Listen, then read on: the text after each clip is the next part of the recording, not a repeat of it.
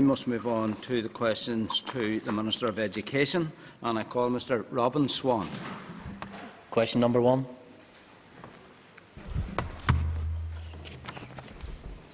On the 13th of March, after careful consideration of all consultation responses, I announced my final decision on changes to the Common Funding Scheme.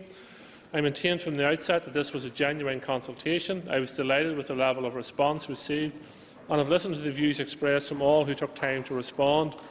I have amended a number of my initial proposals, taking into account concerns raised, but also ensuring the key principle of targeted increased resources at social deprivation remains. I can confirm that no school will receive less funding this year than it would have done if I had made no changes to the formula or budget. I have therefore made available a transition fund for these schools whose budgets under the new arrangements is less than they would have received had the budget and formula remained the same as in 13-14. Schools have received notification of their delegated budget for the incoming financial year. Mr Swan for a supplement. I thank the Principal Deputy Speaker and I thank the Minister for his answer in recognising that the first common funding formula didn't work and needed changed. But does the Minister recognise that the transition fund that is put in place and the short-term nature of it is leaving it hard for principals to actually budget into the future, into next year and into the following years as well? It's the nature of the budget system. I won't know the Education Department's budget for 15-16 until the Executive agrees it. So therefore I can make no commitment to any sector under the guise of education, whether it be schools or education and library boards, beyond the current financial year. I can assure the member that I will endeavour to secure whatever funding I can for the provision of education going into the future, and I will take a serious look at a transition fund going into the future for those schools who may have lost funds as a result of the changes I have made. But it's worth noting that in terms of the amounts schools are losing, the maximum is £11,000, and 86% of the schools that are losing less than £3,000. A pupil at a school carries an average value of around £3,300, somewhere in around that. So if a school loses a pupil from one year to the next, then they have to deal with that loss as well. But I have made a commitment for this year, and I will endeavour to do everything I can for the years that follow. Sean Rogers. Thanks to the Minister for his answer. Minister, you're right in saying that all schools got their budget. Can you explain that why in some board areas they got a complete breakdown of their budget, but in other board areas they didn't? No is the answer to that question. I have provided all the information to the boards. I have published information on the Department of Education's website. It's the responsibility of the boards to notify each individual schools of their funding allocations. How each board carries that function out will be a matter for each board, but I am of the view that full information from the very start is the best way forward. Call Ms Maeve McLaughlin. Thank the Minister for his response, but can I ask the Minister specifically to maybe remind members why reform of the funding formula was necessary and, in effect, how it relates to his commitments on the programme for government? I thank the member for her question. Members will recall that I was not satisfied that the existing common funding scheme was fit for purpose, and I did not believe it matched our policy requirements or the need to tackle social deprivation and raise educational attainment for all our young people in the schools. I set out with that objective. That objective remains. As I said in response to the original question, I have taken on board consultation responses and concerns raised throughout the consultation response. But the primary objective of directing more funds towards those schools dealing with high levels of social deprivation remains. Those schools have received that money. I have also committed to putting in place tracking to ensure that money is spent in the endeavour of reducing educational underattainment for all our young people, and those measures will be announced in due course. So Jim Allister. The Minister says he cannot anticipate next year's budget, but does he accept that the natural outworking of the formula he has adopted will, in the absence of ongoing transitional aid, result in significant loss for many schools into the future? Well, I don't accept that there will be significant losses for schools going into the future, and I remind the member of my answer to the original question. 84%, or 322 of the 385 schools which are losing money, will receive less than £3,000 in the transitional fund. So they're losing less than £3,000 in this year. 93% of 357 schools will receive less than £5,000 in the transitional year. So there's no school is losing a significant amount of money as a result of the changes I have made. I have committed to ensuring all schools' budgets remain the same if I hadn't have made significant changes to the common funding formula. But the member will well know no minister standing at this dispatch box is able to predict what their budget will be for 15-16. And I call Mr Cahill Boylan. Ceist Everdó, let a hold question number 2, please. Self-evaluation leading to sustained self-improvement is central to my school's improvement policy. Self-evaluation should be an integral part of the school development planning process, with actions and targets set out in the school's school development plan. In 2010-12, the Chief Executive reported that many schools are performing well and have a strong focus on improvement. However, I recognise the need to ensure that there is a continued focus on actions to promote improvement, which includes school development planning and self-evaluation. To support schools with this, the Department has produced and disseminated guidance on effective school development planning. The Department also provides schools with data to inform self-evaluation and help schools identify areas where improvement is required. In addition, education and library boards provide training to schools and school governors on school development planning and effective use of data. The Education and Training Inspectorate continues to promote a culture of self-evaluation within our schools. It has provided resources for schools called Together Towards Improvement. This tool supports self-evaluation of the quality of the educational provision. Through inspection, the ETI assesses the effectiveness of schools' self-evaluation processes and identifies good practice or where improvement is required. Together Towards Improvement gives transparency to the inspection framework and promotes a common language for school evaluation and inspection. Mr Boylan for supplementary. Could I thank the Minister for his answer? But can I ask the Minister how self-evaluation is reflected in the school development planning process?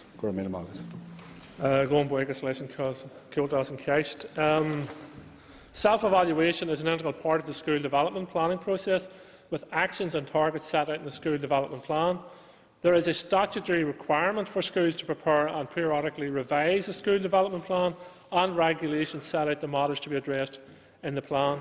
It is essential that school governors and the principal and the leadership team and all staff demonstrate a commitment to engagement and involvement in the development planning process. Board of Governors should monitor and review progress against the plan, and the Department, as I have already said, has provided guidance to support schools in the preparation and implementation of school development plans, which assist in school evaluation. Mr Danny Kinahan. Thank you very much, Principal Deputy Speaker. May I thank the Minister for his answers so far and fully appreciate the good guidance that is given on self-evaluation. But would the Minister or the Department actually help schools with some form of resources or even finance so they can use third-party advice on self-evaluation? Well, I hesitate to state then it's not self-evaluation if you have to bring in a third party.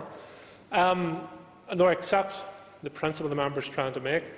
Schools, and we're very lucky that the vast majority of our school leaders and teachers and principals are dedicated to the profession in which they're involved and see their role more vocational than a job. And many of our schools have demonstrated how self-evaluation should take place. The ETI share best practice when observed with other schools, so the ETI also allows for assistance in a third-party role in that regard. And we have issued, my own department has issued information to schools to allow them to self-evaluate. So there is good practice going on throughout the system, and I think it's important that we give credence and respect to our school leaders and boards of governors to allow them to develop their own school development plans as well. I call Mr Gregory Campbell. Okay, Principal Deputy Speaker, if through school development plans and self-evaluation processes we end up in a position like there is in McCoskin Primary School, just outside Coleraine, where a very effective and productive principal is finding difficulty with the board in trying to ensure that capital expenditure is spent by the board in developing a nursery school, what can the Minister do to assist? I'm reluctant to comment on an individual case of no details about, but I suspect that both are not related. It was a clever way of introducing the member's school in relation to this discussion. But I suspect school evaluation, school development plan and the provision of a nursery unit are not all connected, nor is the capital connected to that as well. School evaluation should continue regardless of the discussions between a school and the Education Board about future capital developments at the school. Thank you. And I call Mr Dominic Bradley. Question number 3, please. John Harkin and Jonathan Hudson conducted the review and presented me with their report at the end of last year. As I made clear in my statement of 11th of March, I am content with the findings of the report and have accepted the recommendations. While challenging to, and at times critical of all the parties involved in delivering, overall the report is a fair one, and acceptance of the recommendations will feed constructively into the ongoing policy review. The recommendations include reviewing the technical delivery options, moving the management of CBA to C2K, setting clear timescales for future CBA policy and procurement, and clear articulation of the benefits of the policy. I have tasked my officials to take forward this work. The independent review report is now available on the DE website. I call Mr Dominic Bradley for a supplement. Comíl maiagat a fríú lascan cólia agus cumbuchas leisnara a sochta a ragra. The OECD report and the independent review mentioned by the Minister both highlight mistrust among the schools and failure by the Department and by CCEA to consult meaningfully. Will the Minister now give the House an undertaking that he will listen to the views of teachers and take serious account of them? Going buegas leis an hóta as a ceist, and I can assure the member and the House of that point that I will and have taken into account the views of teachers and schools in regards to the computer-based assessment policy. And indeed, as it was as a result of taking on board those views that I have suspended the statutory implementation of computer-based assessment in schools for the second year running now, and we're running on a pilot basis. Last year, around 185 schools took part in a pilot and was very beneficial to the further development of the technical issues around computer-based assessment, and this year is going to be used to develop the policy position in relation to computer-based assessment. So lessons have been learned in regards to computer-based assessment. The Hudson-Harkin report has further interrogated that, and I've asked my officials, in fact I've instructed my officials to go away and implement the lessons learned from it. Call Ms Sandra Overend. Thank you, Mr Principal Deputy Speaker. I wonder if the Minister could inform the House what will the Minister put in place to ensure schools have the necessary time to properly use computer-based assessments? Well, we had introduced a single computer-based assessment, or centrally procured computer-based assessments, on the basis that we would save money for our schools and also save time in schools seeking out and procuring individual assessments themselves. A significant number of our schools do use commercially available assessments, and that's referred to in the OECD report, indeed touched on within the CBA report as well. These assessments, while useful, do not meet the needs of our curriculum, and while being somewhat useful assessment to our schools, I believe that we should further interrogate computer-based assessments centrally procured. Delivered by is the question, who will deliver it? What will it look like is the question, and how long that procurement will remain in place moving forward, to ensure that we minimise any pressures upon our schools, either in the procurement of or the delivery of computer-based assessments. Call Mr Kieran McCarthy. Well, Deputy Speaker, I understand the Minister recently said he hoped uptake of this would continue on a voluntary basis. Could the Minister advise the House if any schools have signed up to this? The member is quite correct. In my 11th of March statement to the House, I said that we would be running a further pilot scheme this year. 185 schools signed up to the pilot scheme last year. SEA will be announcing early next month details of the pilot and asking schools to sign up to the pilot at that stage. call Mr Ian McCrae.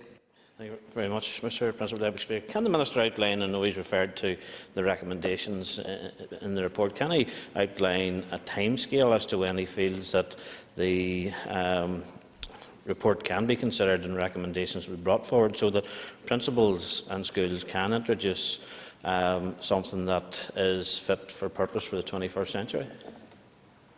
One of the key mistakes that was made during the last procurement exercise and the delivery of this project was rushed. It was a rushed project. People were heading steam-like towards a deadline, and at some stage in that rush, a call should have been made to stop and evaluate where things were going. So I don't want to make that same mistake again. A number of the lessons learned and recommendations from the Hudson Harkin report are already being implemented, where we are examining the way forward in relation to them. I'm more concerned about getting computer-based assessment right at this stage, rather than finalising the procurement exercise or making the statutory obligation upon schools. Once again, let's get it right, and then let's move towards procurement and making it a statutory obligation if need be. Once again. Thank you. And I call Mr Gordon Dunn. Question 4, please. The gross capital budget for the Department of Education for 14-15 is £183.4 million. The majority of this budget will be used to develop and improve the school estate through capital allocated to major works, minor works and school enhancement projects. This budget will also be used to fund youth services, transport, ICT, early years, as well as a number of other capital requirements. As for the 14-15 year, as the last year of the current CSR period, the amount available for capital budget for subsequent years has not yet been decided. As I am committed to providing better facilities for our children and young people to learn, bids for capital funding will continue to be made through the budgetary process to ensure an improved working environment for teachers and other school staff. In this regard, to date, I have not announced plans to deliver new builds for Prairie College, Hollywood Primary School or Hollywood Nursery School. A process is currently underway within my department to assess options for a potential further major capital announcement. This process will not conclude until late spring, early summer 14. And I call Mr Gordon Dunn. Thank you, Mr Principal Deputy Speaker. Can I thank the Minister for his answer and his continued interest in the Hollywood Schools project?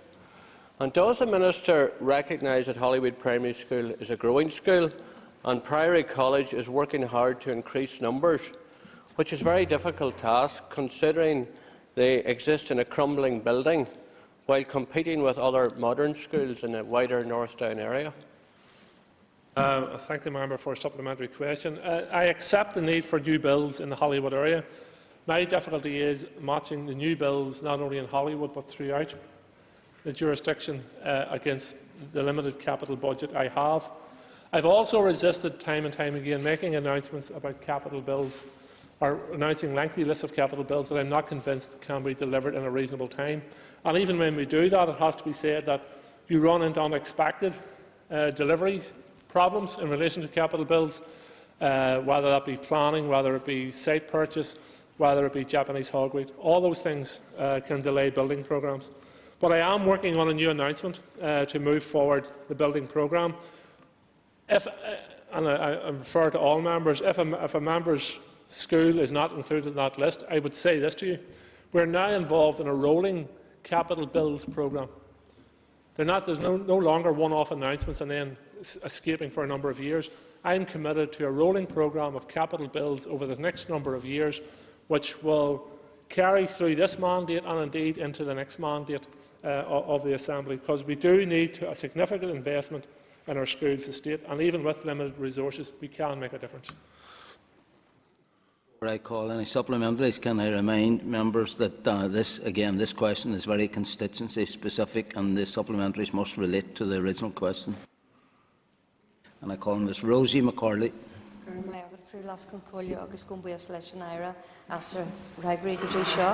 Can the Minister give an overall assessment of his capital budget for new builds over the coming years? I am going to intervene on this occasion. I just think that's absolutely no relation to the original question, so I'll move on. And I call Mr John Dallett. Question number 5, which I hope is relevant. With your permission, Mr. Speaker, I will answer question 5 and 8 together. The OECD report spoke extremely positively about the synergies between our evaluation and assessment policy, and specifically that the rationale behind the development and implementation of level of progression is, and I quote, sound and congruent with European practice, unquote.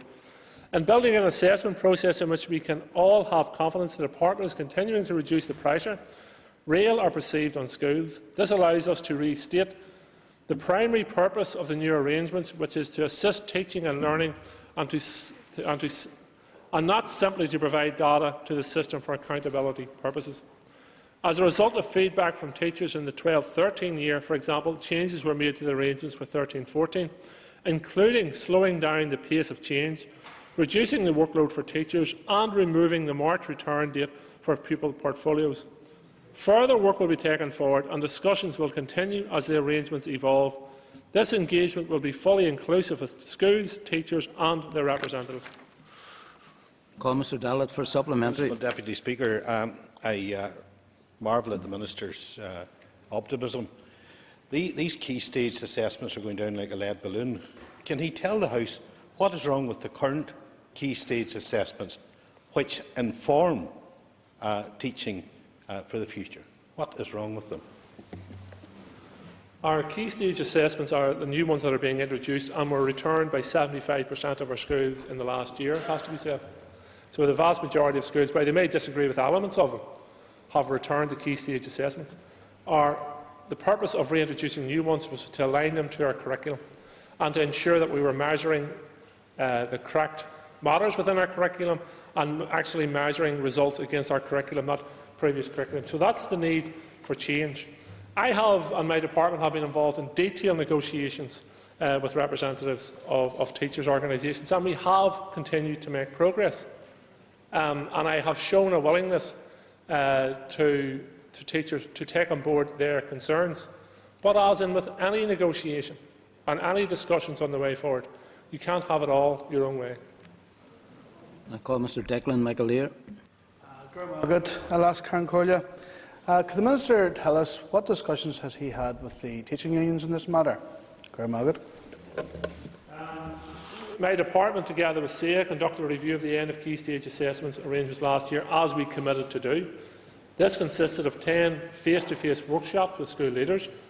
That review was completed in 2013, and I considered this feedback and agreed the recommended changes. I asked officials to engage with teachers' unions on this issue, and that process is ongoing. Following that engagement, I wrote to schools clarifying the way forward for the 13-14 year and beyond.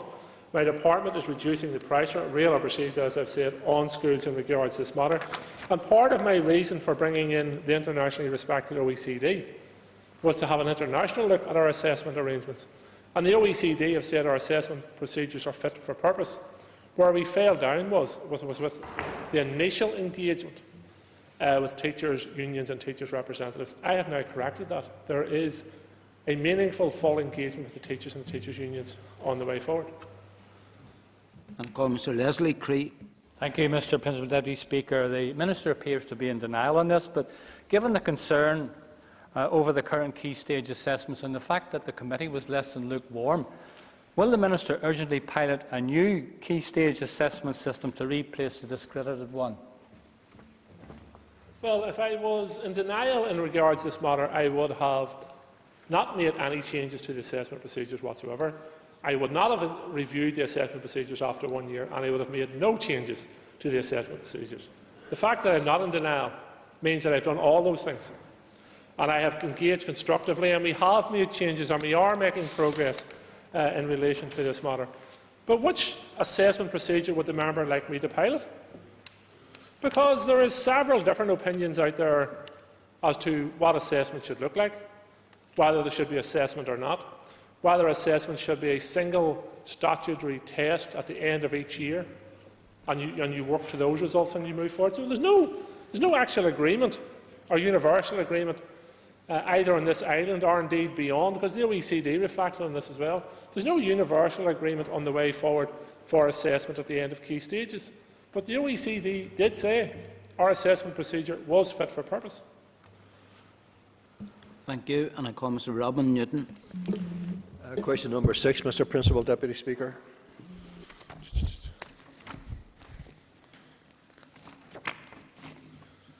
Mr Speaker, with your permission, I will answer questions 6 and 10 together. Schools record pupil attendance electronically on their C2K system. My Department Circular 2013-13, Attendance Guidance and Absence Recording by School, issued to schools in June 2013. This provides guidance and strategies to manage pupil attendance. It also provides the codes which should be used for each category of absence. The term truancy, while familiar, is not used. However, 5 types of absences are categorised as unauthorised absence. No reason provided for absence. Family holiday not agreed with school. Other absences where a reason provided is not acceptable, for example, shopping or birthday. No reason yet provided for absence, which is a temporary code. Late after registration closed. The unauthorised absence rates in each board for the 2012-13 school year were: for the Belfast board 2.5%, Western board 2%, North Eastern 1.7%, South Eastern 1.8%, and the Southern Educational Library Board 1.8%. Responsibility for ensuring that pupils attend schools rests with parents and guardians. Last year, my department issued School Attendance Matters, a parent's guide, to the parents and guardians of all Year 1 and Year 8 pupils. This year, the leaflet will be given to the parents and guardians of all pupils. My department has programmes to support vulnerable groups such as school-age mothers, newcomers and travellers. I have also asked my officials to develop a policy on looked after children. My department also funds the Education and Welfare Service. If a pupil's absence is causing concern or if they attend less than 85%, the school should refer to the EWS for support if appropriate. And I call Mr Newton for supplementary. Thank you, Mr Principal Deputy Speaker. And I asked my question really because I was concerned about reports that the numbers of children who were being taken away from school to attend holidays outside of the normal. Could the Minister explain, is there an initiative within the schools or within the board areas to actually address that particular problem? Well, as I said, we have issued leaflets to all Year 1 and Year 8 pupils, and this year we'll be issuing them to all pupils and parents in regards to the need for children to be in school and unacceptable reasons for absence. And a child can go on leave or on holiday with the parents if it is agreed with the school, but certainly parents shouldn't take children out and not agree those matters with the school moving forward in that regard. So there is initiatives in place. Schools also have a responsibility as part of their development programme and their plan moving forward on how they tackle and support attendance in school, as do boards through their work with the welfare officers as well. I call Mr Alec Maskey. Could I first of all thank the Minister for his responses so far, and could I ask the Minister, does he see what many of us would see as an important role for the wider community in terms of tackling issues like absenteeism in schools? Well, yes, of course, and as in with any area of education, I think it's vitally important that parents, family and the broader community are involved and are shown to be supportive of education and of the benefits of education. And indeed, where problems persist, schools should be dealing with parents, should be talking to parents, engaging with parents, trying to establish why children are being absent from school. Is there underlying reasons? Is there bullying? Is there problems at home? What is the issue that's keeping that child away from school? All those things should be interrogated. I have also recently announced and launched funding for community initiatives for further engagement between schools and the community, re-emphasising the importance of education. And that message can only be effective if a child is in school being educated. That's the most important action any parent can take to ensure their child is in school, and then work with the school to support the child through their education. Thank you. In order that ends the period for oral questions. We now move on to topical questions, and I call Ms Michaela Boyle. Can I ask the Minister how his recent announcement on the Schools Enhancement programme will benefit local schools and the wider economy? Thank the member for a question. During the question time, I was asked about my capital budget and how we would use that most effectively moving forward.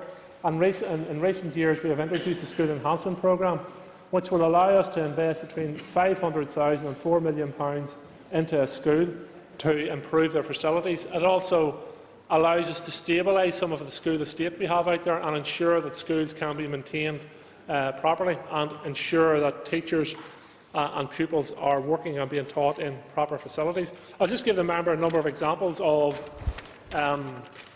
what the work will be carried out. I'll be parochial and go to my own area. Special school, Sierra Special School in Lurgan, for instance, a well-known school, will receive 5 new classrooms as a result of this matter. Millington Primary School will receive new classrooms and a new parking facilities, etc., etc. Friend School, Lisburn, will be provided with a new music and maths block with refurbished history department and removal of a maintenance workshop.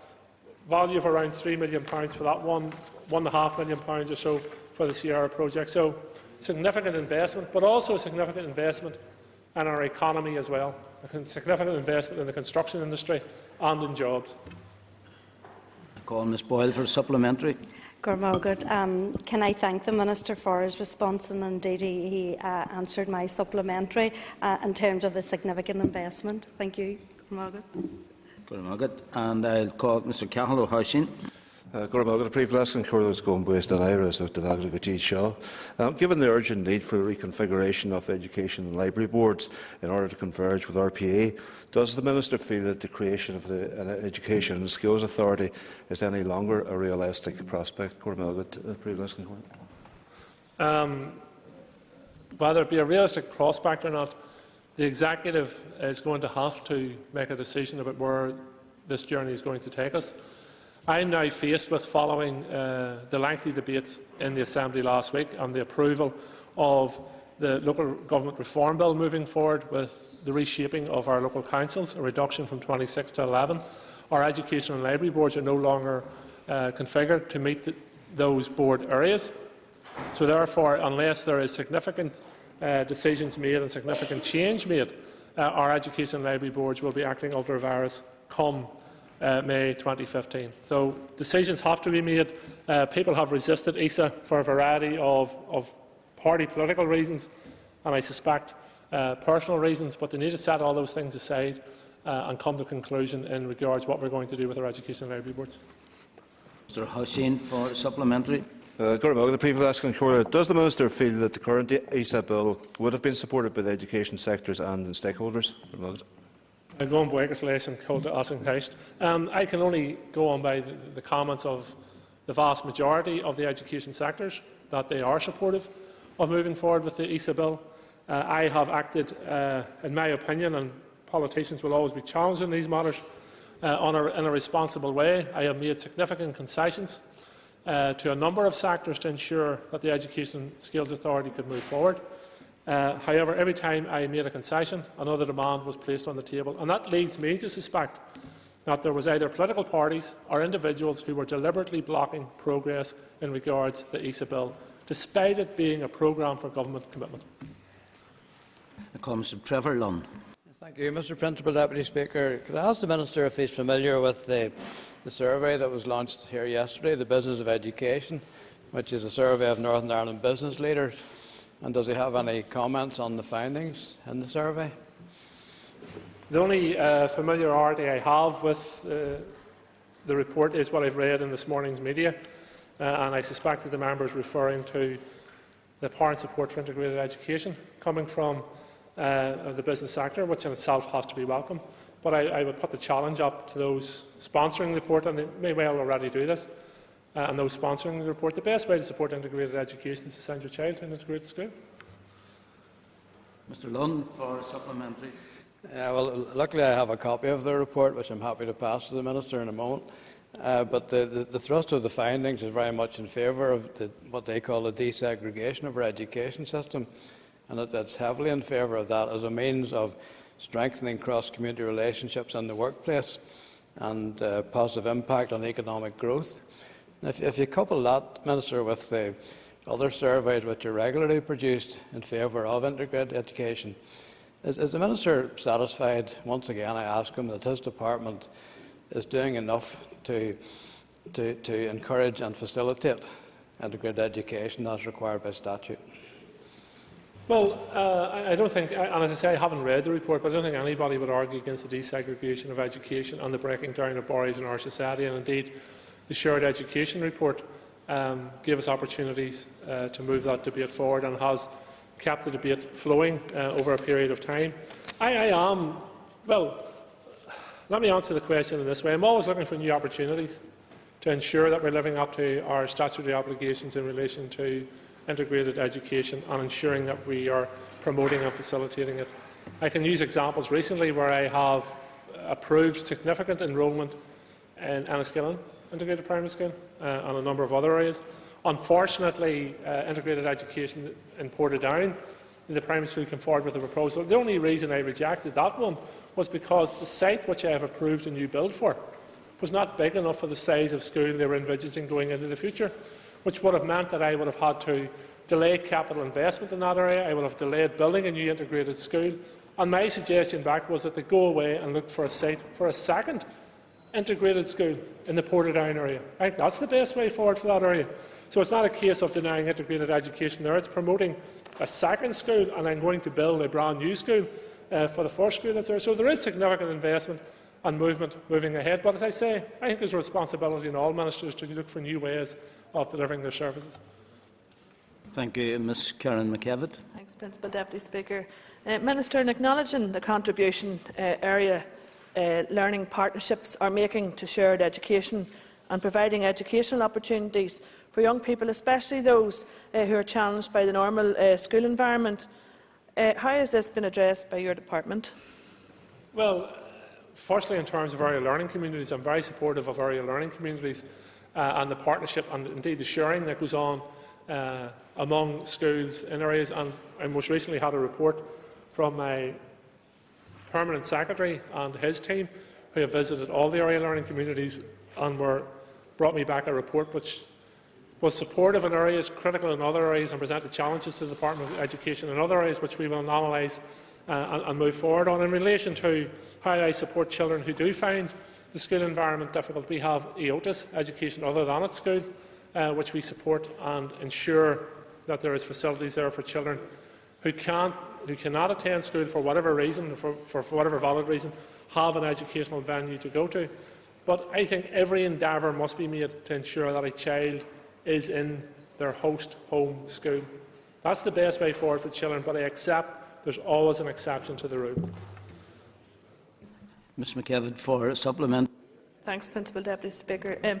Given that schools are currently planning their curriculum now for September, what assurances can the Minister give that funding this extremely valuable project will be in place? And have you brought this to the Executive to ensure that funding is targeted so that all schools and colleges delivering this programme can get on with doing just that? Well, in relation to the element the member refers to there, the implementation of the entitlement framework, which schools were funded for over several years, up to the value, I think, of around £9 million per annum.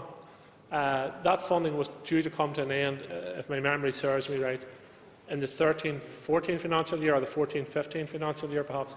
I agreed, despite very restricted budget I have myself, of continuing that funding on a lesser basis of £4.5 million moving forward.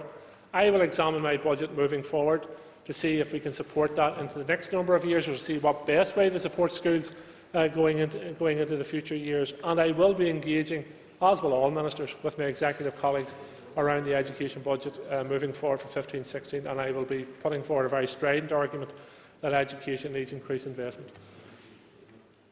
Thank you. And question 5 was withdrawn in the appropriate time frame, so I call Mr Pat Sheehan. I've got a free loss, Concorla. And could I ask the Minister to outline the reasons for the increase in the value of the Irish medium factor in the common funding formula? Consultation responses were the reason why I decided to make my decision to increase and significantly increase funding to post-primary Irish medium education. There has been ongoing discussions and reports, particularly from our only stand-alone post-primary school, College to First Year, around the significant pressures they face delivering the entitlement framework through the medium of Irish, because they have no partnership schools in that sense to work with through the medium of Irish. There was responses from the variety of different sources, some for an increase and some opposed to an increase, but on balance I decided that a significant increase was merited to ensure that we live up to our statutory obligations in relation to Irish medium education. Mr. Sheehan for supplementary.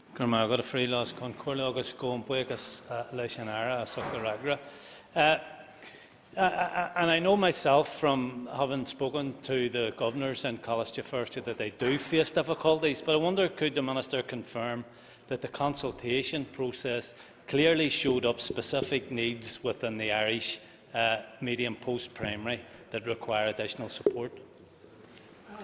Not only did the consultation report show it up, but also, when we go back to Sir Bob Salisbury's initial report, upon which I based my initial consultation on the common funding formula, I think he and his team suggested that it should increase to £289 or somewhere in around that factor. Again, through the consultation, College University put up a very strong case in regards to this matter. Other schools with Irish medium units attached raised this matter. A number of the education boards responded both in favour and opposed to increasing. So, on the basis of the evidence before me, I decided to increase the funding to Irish medium. Thank you. And I call Mr. Michael McGimpsey. Thank you, Deputy Speaker. Could I ask the Minister that, given the controversy around the decision to amalgamate Knockbreda and Newtonbreda High Schools, a decision brought forward by the South Eastern Education and Library Board, a board run by 3 commissioners with no democratic input, does he consider that that board is fit for purpose? The simple fact of the matter is that the South Eastern Education and Library Board wouldn't be in existence if we had ESA, and there would be democratic accountability on ESA. All the sectors would have been represented on the board, and everyone would have had their voice heard during the decision-making process. The Members' Party and individuals in the party opposite me have blocked ESA at every move. So you end up with retaining the South Eastern Education and Library Board run by commissioners, because as Minister, I had a programme for government target of establishing ESA in 2013. Why would I have stood down the commissioners and put in a fully functioning board? Wouldn't have made sense.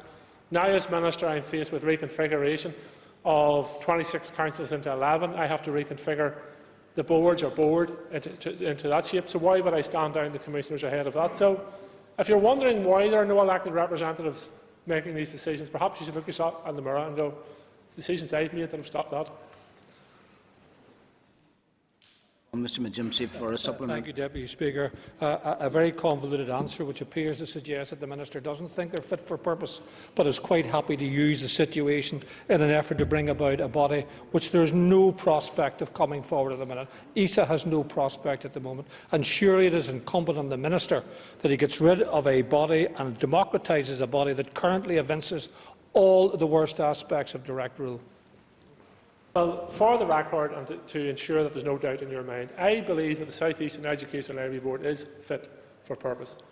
However, I also believe that the democratic way forward is to have an education body with elected representatives upon it. I'm a Democrat. I believe in that. I was outlining to you, and it is convoluted because it has been a very convoluted journey, I can assure you, as someone who has travelled the journey of ESA. If members support a programme for government commitment to establish ESA in 2013, I am legally bound as Minister to work towards that. ESA has been blocked, ESA has been stopped.